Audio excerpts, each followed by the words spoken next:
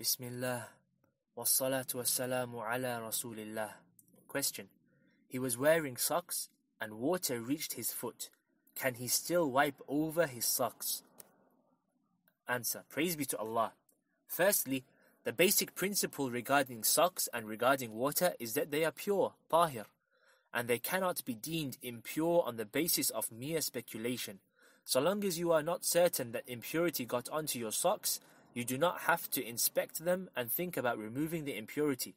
Secondly, if water reaches the skin of your feet when purifying the socks, that does not matter, and you can still wipe over your socks, so long as you put them on after purifying yourself completely.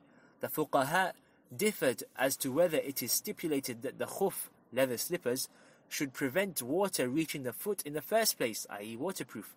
Some of them are of the view that this is not stipulated, and this is the view of the Hanbalis. It says in Matalib Uli Nuha, the seventh condition is that it should be possible to walk wearing the item that is wiped over, and it does not matter whether it is waterproof or not, because it is covering the part that is obligatory to wash and one can walk wearing it. End quote. Others are of the view that it is stipulated, as is the view of the Shafi'is. An-Nawawi, may Allah have mercy on him, said in Al-Majmu', is it stipulated that the khuf should be thick and prevent water reaching the foot, i.e. waterproof? There are two views concerning that, both of which were narrated by Imam Al-Haramain and others. The first view is that it is stipulated.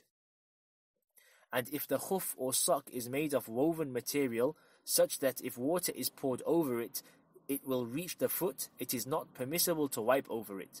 The second view is that is not stipulated. Rather, it is permissible to wipe over it even if the water does reach the foot. This view was favored by Imam Al-Haramain and Al-Ghazali because it still covers the foot. Our view is the first view, and Allah knows best. The correct view is that it is not stipulated that the socks should be waterproof, because there is no sound evidence to suggest that it is stipulated that the sock should be waterproof. So long as it is called a sock and people usually wear it, it is valid to wipe over it.